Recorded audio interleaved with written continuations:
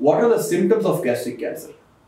Unfortunately, gastric cancer is a problem wherein symptoms appear very late in the disease. If at all they appear, they are not very specific. They are very vague symptoms. Some of the common symptoms of gastric cancer are what is called as dyspepsia, where the patient has a loss of appetite, does not feel a taste for food, feels bloated, and many times all these symptoms are ignored by the patient thinking it is indigestion, it is gas problem, or it is acidity. And when these symptoms are ignored for a long time, then serious symptoms start happening.